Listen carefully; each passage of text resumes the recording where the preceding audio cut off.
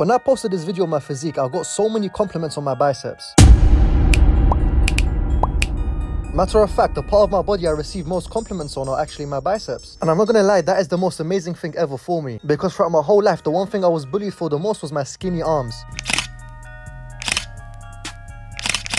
So to think that now my arms are my most complimented part of my body, that's crazy. But the question is, how on earth did I grow my biceps? Well, luckily for you, the biceps is a very simple and easy muscle to grow. Firstly, the function of the biceps is to flex the elbow, i.e. bending the arm. Now we need to understand how muscle is built in its most simplest terms. Essentially, we need to train a muscle through its plane of movement with resistance added. Now the plane of movement for a bicep is a curl. This basically means we must flex the elbow with added resistance, which means the #1 best movement for isolating and growing your biceps would be curls. However, there's a couple more factors we need to keep in mind over here. Firstly, the bicep has two heads, the long head and the short head, which means if we want to fully develop and grow our biceps so they look as full and big as possible, we must adequately train both heads.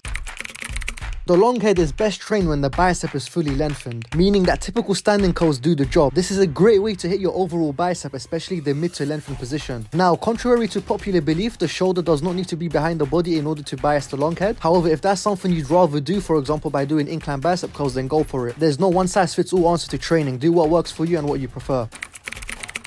The short head of the biceps is best biased when the bicep is in a shortened position, hence the name, meaning any exercise that puts the elbow and shoulder in front of your body will do the job. Great examples of this are both spider curls and preacher curls. Now that we know how to train both parts of the biceps, let's talk about how often we should do this. So the biceps is a small muscle group that recovers very quickly, which means at the minimum we should train them 2-3 times a week. And since they're a very small muscle group that's easy to recover, ideally we want to be taking it to failure every time we train them, or at least close to failure. Here's a bonus tip. Now the bicep pretty much aids your back in all pulling movements, which means an underrated way to grow your biceps would be to do some heavy ass compound moves, such as weighted pull-ups and some heavy rows. And ladies and gentlemen, this is how you give your bicep that complete, strong, developed look.